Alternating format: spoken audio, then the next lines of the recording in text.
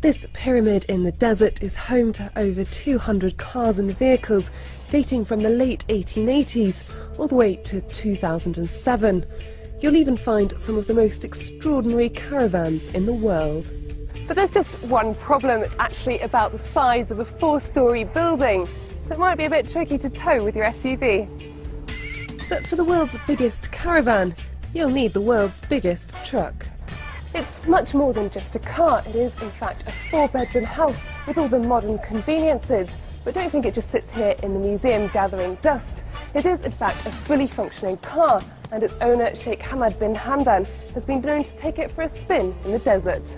And have you ever wondered what planet Earth would look like on wheels? I'm standing here on what you could describe as a caravan. It's actually a 10-bedroom mansion spread over 3 floors in the shape of a globe. This unique mobile home is exactly 1/1,000th of the size of the Earth. All these vehicles have been carefully collected by their owner, Sheikh Hamad bin Hamdan Al Nahyan, over the last 20 years. Each of his 200 cars tells a personal story, and he showed me a few of his favourites. Of course, it's my hobby and it's a headache hobby. But our collection is from different category. And my favorite is of course, the off-road car, the SUVs and big cars, the Jeeps. And we are also building now the biggest Jeep in the world. This is motorhome, the Dodge and the Globe and we call it the Howdage, the big one, the black one. So what made you think to build these vast You mean the motorhomes? big unit? This is in the old days before we get this land here. We was like a Bedouin, moving from one place to other with the family, of course, by big trucks.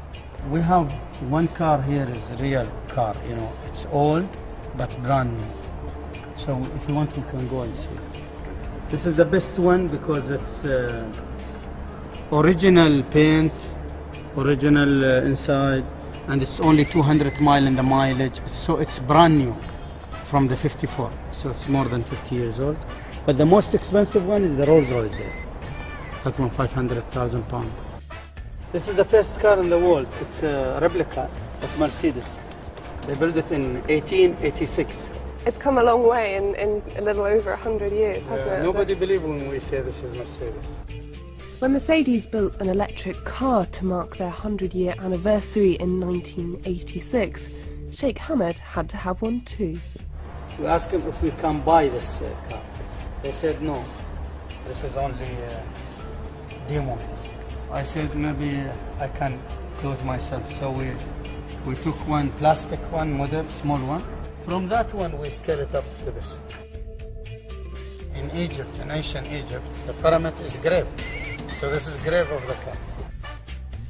And the last resting place of Sheikh Hamad's cars is open to the public by appointment.